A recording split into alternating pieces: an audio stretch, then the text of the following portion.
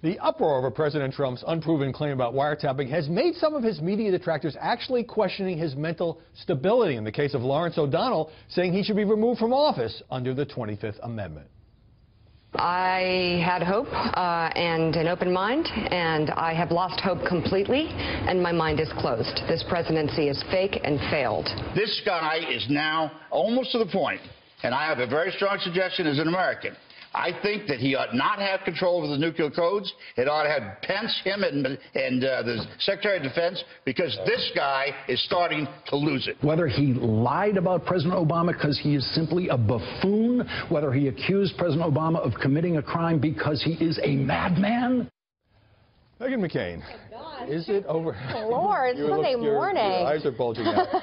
So, is it over the top for pundits who can criticize the president's handling of the wiretapping issue? That is fine. To say things like, as Mika Brzezinski put it, fake president, failed president. It's so over the top. It's so dramatic. It's worse than some things I've seen on The Bachelor this season. But I do have to say, this only gives President Trump power. People, his hardcore supporters, they love that he makes the media uncomfortable. They love that he's like speaking truth to the media elite. And the warning I continue to give liberals and I continue to give people in liberal media is save your ammo for something that's actually worth it. If he actually does something that you really truly believe could be dangerous, could be compromising to our democracy. But until then, if you're absolutely hysterical every night on television, you lose any power whatsoever. Well, one thing I would say is it's so bad it's good, right? Like, good television, good ratings, you know? Well, but for those of us who are uninitiated, can you explain the Bachelor reference?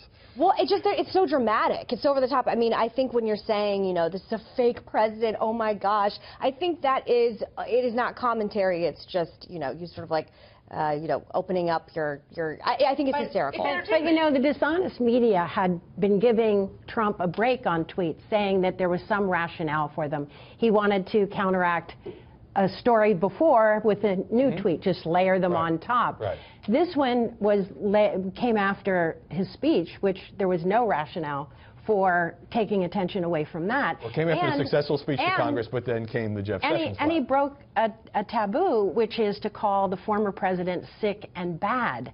Yeah. And we usually, you know, have respect that, you know, the President's Club, there is a certain amount of comedy. Maybe the pundits are trying to match Trump's language because they see that he gets a lot of clicks and attention when he uses inflammatory words. But look, the president's fair game for criticism about media. There's no debate about that. But having interviewed him since the 1980s, a successful businessman, a guy who won the White House when almost no one thought he could do it, is not a guy who's insane. Well, yeah, he's not insane. I think the word that we hear from a lot of media right now is that he is unhinged. What does that even mean?